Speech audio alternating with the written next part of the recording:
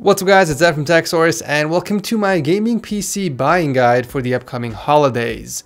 I am making this video in mid-November, so by the time you're watching it, the prices have either increased or decreased, so please keep that in mind.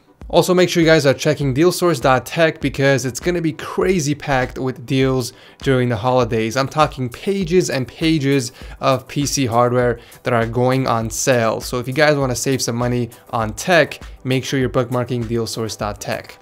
I'm going to be giving you guys my personal recommendation for two very powerful budget gaming PCs under $700. We're going to be doing one for Intel and one for AMD, and both these PCs will get you 60 FPS maxed out settings and 1080p for most AAA titles out there. And in fact, I'm actually going to be building one of these PCs and benchmarking it for December, and I want you guys to vote using the straw polling below which one of these PCs you want me to build and benchmark, and also maybe even do a build guide, the Intel PC or the Ryzen PC. Let me know guys, vote. Alright, so let's kick off the video by looking at the Ryzen build. So I'm going to be going with the Ryzen 3 1200, which is a 3.1 GHz quad-core processor that can easily be overclocked to 3.9 GHz, or if you're lucky enough, a 4 GHz clock speed, just using the stock cooler. The value you get out of the CPU after overclocking is why it's so popular, and that is why I've included it in this build. We don't have to spend any money on the cooler since the stock heatsink is good enough, but we do need a solid motherboard that supports overclocking. Right now, the ASROCK AB350M has the best value out there for Ryzen that goes for only $60, but I'm actually going to be going with the MSI B350M for only $20 more because this board is much better and more reliable. Based on my experience between these two boards, I've had way more luck with the MSI. The overclocking is more stable, it's more reliable compared to the ASROCK, and I think I've built 3 PCs using the ASROCK AB350M, and all 3 times I've run into problems using that board. Now, I'm not saying that the board sucks. I'm sure a lot of people out there have actual positive experiences with ASROCK, and for $60, it's actually a really good deal, but I'd rather spend an extra $20 and get a better motherboard. Oh, and also the MSI B350M supports faster memory speeds. For RAM, I went with 8 gigs rated at 2400 MHz because there will be little to no gain by going with faster rated RAM sticks. 2400 MHz is the sweet spot for Ryzen, and I went with Team Vulcan this time around because of the price and color scheme. DDR4 prices right now are all over the place, and currently these are the best ones that fit the budget and color scheme. For storage, we're going with the usual 1TB from WD, however you can add any other type of storage you like. So for example, if you want to add SSDs or an M.2 drive, you are welcome to do that.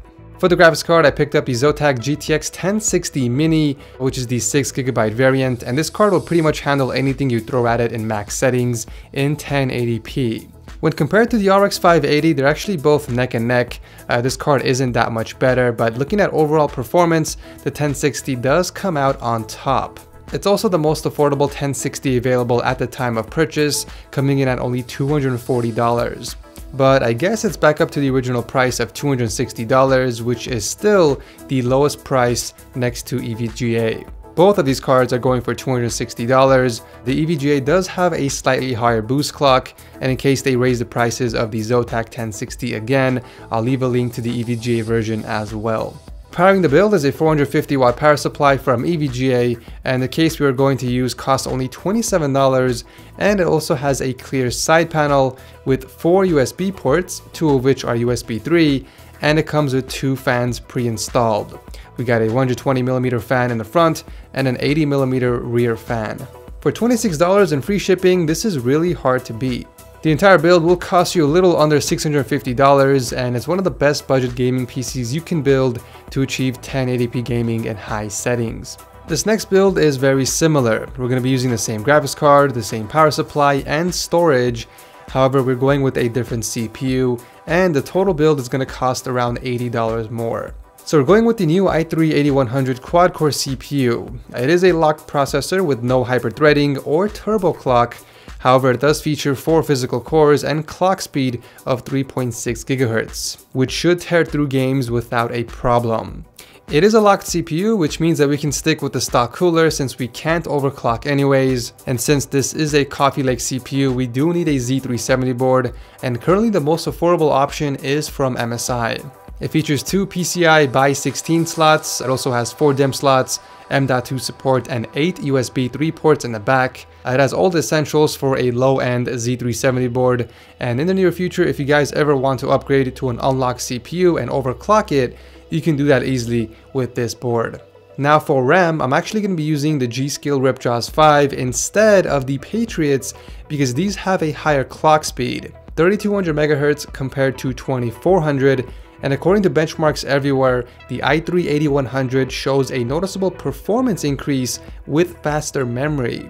You can see potentially up to 10% more FPS going with the 3200 MHz compared to a 2400 MHz rated memory stick. And I'll go ahead and drop a link to this article below if you guys want to see the full benchmarks. Finally, the case we are using is the DIYPC P48 just to change things up a bit. It's a white mid-tower chassis with a closed side panel, but it does feature a front panel USB 3.0 port, and it can support up to 3 hard drives and 2 SSDs. The entire build will cost you a little over $700, and as always, I'll leave a link to everything down below. So yeah guys, those are my 2 personal recommendations for budget builds. In fact, these are the PCs I would build for a friend or relative if they had a budget of around $700. It's definitely hard to beat. But let me know guys, again, vote using the straw polling which one of these PCs you want me to physically build and do a benchmark, the Intel or the Ryzen build. Let me know by clicking that straw poll link and voting, as well as in the comment section. Let me know if you guys want to see a build guide because I haven't done one of those in a long time. So I think that'll be a pretty cool package for December. Again, thank you guys so much for watching. I love your faces. I will see you in the next one. Peace.